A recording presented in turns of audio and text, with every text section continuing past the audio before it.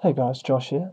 Just bringing you a video to sort of talk about the rewards that came out with the Christmas presents, like so. They were introduced at the same time as the holiday event, which you may have seen. I also did a video on. Purely sort of cosmetic, although one I like more than the rest because it has an experience bonus, but we'll get to that. First off, we have the Festive Mistletoe. As you can see, his small stats, nothing flash, but people have solid cork with flowers and such items, so maybe the Festive Mistletoe is the next big thing. So if you pop that on and have a look what it looks like, it's nothing fantastic. It also has an emote like this.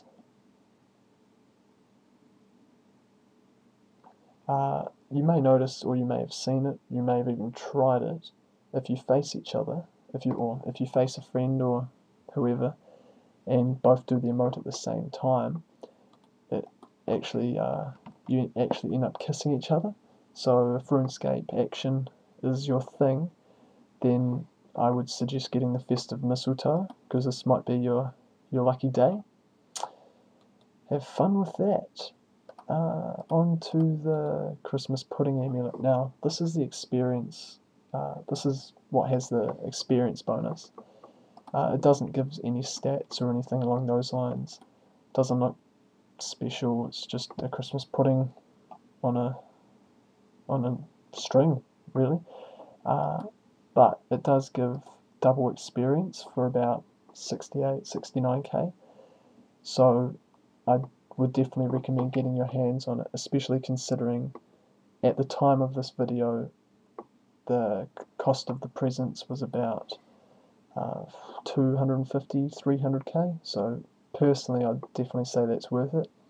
I'll cover later on what presents and what items in particular you need. Onto the Christmas tree hat. Well, I'm just going to go out and say it, but I think it looks like crap. It's certainly interesting. That's another word for it. If you see me in game wearing it, please just abuse the hell out of me. And I really hope I don't get caught wearing that, because I don't plan to. Anyway, or you may have seen people trading it. At the time of this video, it was going for about 14, 15 mil. It has come down from a lot higher. In the future, I imagine it could go up, given that in a couple of weeks or less it will be considered a discontinued item. So therefore, the numbers of them coming into the game aren't going to be increasing, which in the long term should ultimately increase the price. But we'll see about that. So yeah, that's more or less the most expensive reward, or the reward everybody's sort of after, from the presents and all that. Anyway, this for the white present, this is one of 5 colours that you use in order to obtain these 3. I'll put a link in the description to a sort of little picture that details what they use for each one, and what you need to get each one. But just quickly, for the Festive Mistletoe, you need blue, green, and red. For the pudding amulet, you need blue, green, red, and white. And for the hat, blue, green, red, white, and the final purple one. All 4, or the blue, green, red, and white, are essentially, they're a lot cheaper. They're all roughly the same price. And then the purple is by far the most expensive. I can't do it with this white present, but if you do have a blue or a green, you can, or if you have any amount of presents, for example, a start collection, yes, and this gives you a sack. Now, you open the sack, and it has pictures here of it has pictures of the presents. Blue, green, red. There's the white that is filled in, and the purple. And this is just a way to show what you have.